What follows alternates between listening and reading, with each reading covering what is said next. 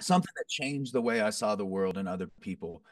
I feel like I had a really hard time relating to people because I always was like, I didn't really have any empathy Mm. because my story was so hard that someone could tell me something they were struggling with, and my brain would be like, "Oh shit, bro, that wouldn't even blip on my radar.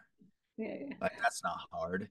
You're like, I'm like flatlining here. This is good. Yeah, I'm like, bro, that's not even a problem. And my friend John said to me one time, he's like, bro, as far as our nervous system is concerned, Mm. like a seven is a seven. So like for you, a seven might be like a shot just popped off and everybody's running. Yeah. So that's your seven. A seven for someone else might be, I failed a math test. Yeah. Like The yeah, the big concept biological, that Malachi's seven. Dad raised exactly. me once in my whole life, you know? Yeah, exactly. But and it's a weird thing to think that like biologically, a seven's a seven. So it's like what the way that I started having to view people and interactions and conversations was like, oh, what I hear you saying is you had like a seven or an eight happen. And I know what a seven or an eight feels like. Yeah, it's intense, huh? Yeah. Rather than looking at the thing. It's like, well, what's the thing behind the thing? The thing behind the thing was a biological response in your nervous system that made you feel real bad.